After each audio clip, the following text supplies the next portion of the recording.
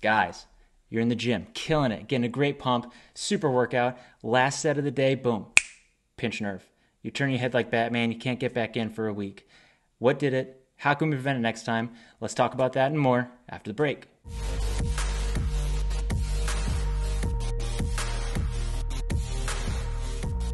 What's up, guys? Welcome back. If you're new here, I'm David. I'm a blogger with Fit Thinking.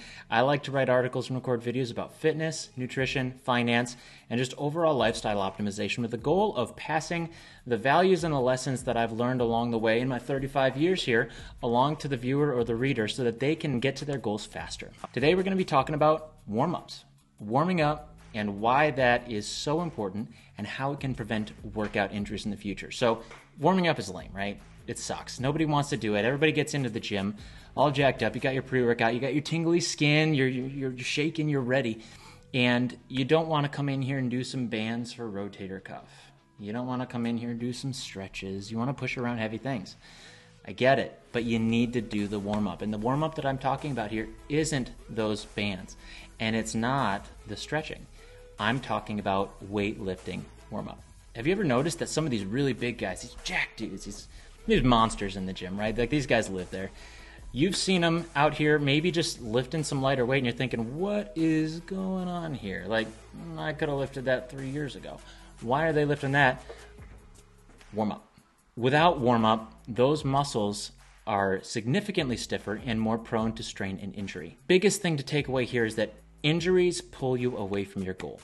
They take valuable time from your training and your efforts to maintain a healthy lifestyle. So the best way to avoid being pulled out and the best way to meet your goals is to not be pulled away from the efforts going towards those goals. And that's why I really want to bring more awareness to the importance of working out. As someone who's been pulled out way too many times before I figured out the right way to do it. And what you really want to do is do this warm-up on the first exercise of any major body part that you're working out.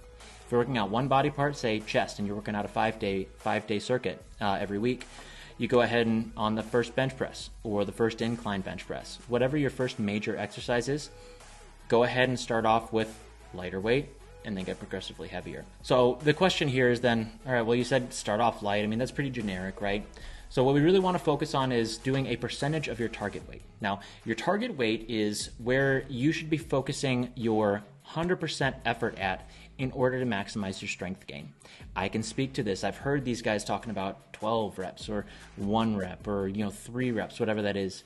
My personal experience and the way that I've seen the most significant strength gain in the quickest amount of time is to focus on 4 to 6 reps. Once you get to 6 reps, you drop that set back down and then you push back to 4 to 6. So set 1. When you're doing your warm-up, you want to do 10 slow and steady reps at 50% of your target weight. So you really just want to make sure you're focusing on the form, warming your body up. Set 2, you want to do 10 slightly faster steady reps at also 50% of your target weight. Same weight, you're just making sure that you're picking up the pace a little bit.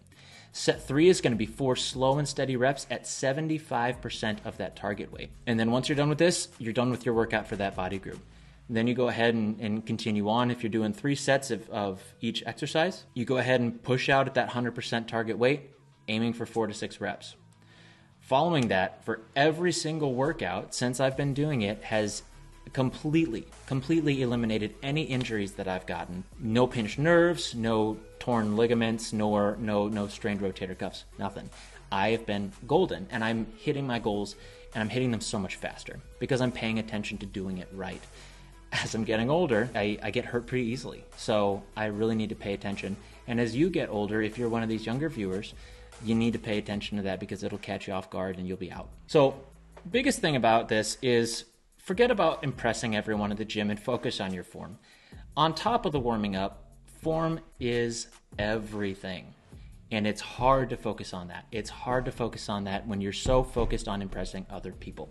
I get it.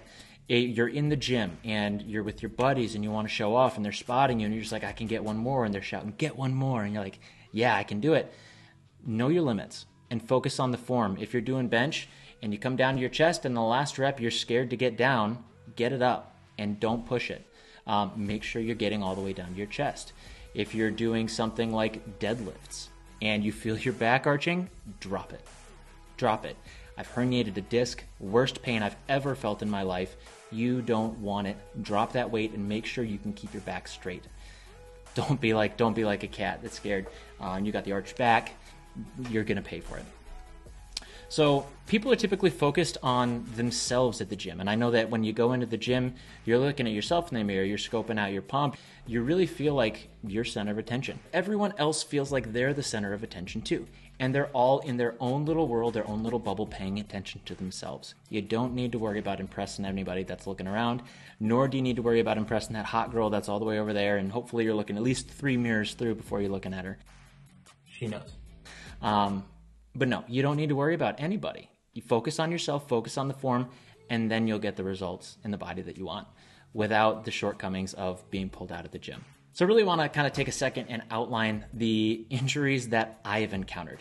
I strained my rotator cuff, and this was hilarious. So my buddy Scotty, we were in the gym, and it was on an incline bench press, and I was pretty strong at that time. I was back when I was like 24, 25, and I was putting up 275, and that was a 1 rep max, and I was in the mentality of got to push it, got to show off, and I got the weight down, and that's it. And my buddy Scott, he was like, well, at least you got the weight down. Like I had a choice, right? And so that's something that's never, ever going to not be funny to me in retrospect. But oh my God, I thought I tore it. I thought I tore my rotator cuff. I was out for at least 2 weeks. And I couldn't lift my arm above my head. It was terrifying. And I didn't know what was going to happen with that. Well, thankfully I didn't need surgery, but I very well could have because I was pushing it so hard, pushing myself beyond my limits. I herniated a disc in my lower back. And that was the absolute worst pain I have ever felt in my life. Ever. I was doing deadlifts in my home gym back here, and I work out at 5 a.m. I'm an early guy. I got 3 kids. I need to maximize my time.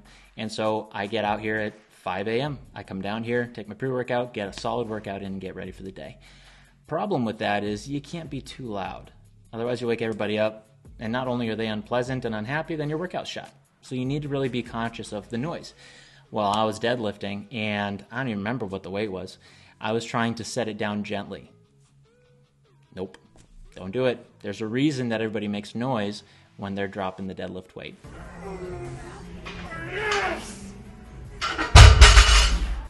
And that's because on the way down, your back is very vulnerable to injury. And on the way down, I herniated a disc in my lower back. And I almost couldn't see. It was so bad. Had to go to the doctor. Nothing could be done. They couldn't operate on it. They didn't need to, but they also told me that, you know, there may not be lifting like that in the future. And I can do some deadlifts. I don't push it. I did for a little while, and I felt a lot of tenderness, and my body was screaming at me, stop. Thankfully, this time I listened. So now I'm paying attention to it. And when I do squats, I think form. When I'm doing bent over rows with a barbell, I think form. And I take the time and I make sure that I do it right so that I don't have that unbelievable degree of pain again. And the other injury that I've got a picture for you right here, I tore my meniscus and it was terrible. Not as bad as the herniated disc, but it was terrible. I was squatting 185 ass to grass. It was 2014, and I was going full range of motion. I was doing 185, which at the time was more of a warm-up weight for me, and I wasn't paying attention to form. I was bouncing off my heels. Bouncing. What an idiot I was to be bouncing with 185 pounds on my shoulders. And on like the 3rd or 4th rep, through my headphones, which were blaring August Burns Red, real loud, real intense, I heard a rubber band snap. I heard it, and I felt something off in my knee. And I got the weight up. Adrenaline really helped with that. And then I kind of limped over and I called my now wife and I was like, I think I need to go to the hospital. And yep, it was a torn meniscus, and I didn't get it operated on until 2017. I waited 3 years because of some work stuff, and I didn't want to be working and going through training with a crutch. So I went ahead and dealt with it. And the picture really outlines the after effects of that surgery. And all that pooling is not necessarily painful blood, it's bruising from a surgery, but they had to cut out a part of my meniscus, and it was very painful. So now I am finally able to work out legs. I'm finally able to work out my lower back. But that was 2017 when I had that surgery, 2014 when I had the injury. And just now, I'm finally getting myself to feel comfortable with building up the muscle around it to where I can push now. I'm at 205 squatting, and I am over the moon about it because I haven't done that in so many years. But I have to be careful, and I have so many sets of warm-up before I let myself push it. And then on top of that, I have knee wraps. Super tight knee wraps to give me the support because I'm not messing around. Now that we're past that, I just really want to focus on telling you how can you actually find out what the proper form is for the exercises you do. And especially if you're newer, you just kind of watch these guys, you don't know what to feel for, you don't have the experience to know what your body's saying and how to tweak the muscles to get the activation that you want. Look at the videos online. Look up the exercises you want. If you downloaded a workout plan, make sure you use that site's resource for those videos. If it's just a generic online workout plan, make sure you look up the videos on YouTube to know exactly what you're supposed to be doing going into it. Once again, it may seem silly and it's a bit of a time investment up front, but you will be so thankful when you're not pulled out of the gym and in a lot of pain. Maybe never working out again, especially if you're early on in your fitness journey, because this just sucks and it's dangerous. It doesn't have to be. You have to do it the right way. All right, guys, wrapping up. I got 4 steps I want you to follow to avoid any workout injuries going forward. Step 1, warm up every day you work out. Doesn't matter what day it is, make sure you do those warm-ups for the first exercise of every major muscle group you work out that day. Step 2, warm up correctly. Make sure you do it the right way and do 3 sets for that first exercise for each major muscle group. Set 1, do 50% of your target weight for 10 slow and steady reps. Set 2, also do 50% of your target weight, but a little bit faster, steady reps. And then set 3, do 4 slow and steady reps at 75% of your target weight before then moving on to your regular sets for the workout. Step 3, focus on form above all else. It sounds slow, it sounds boring. Make sure you do it right from the outset and focus on the form to avoid injuries. And then lastly, step 4, listen to your body.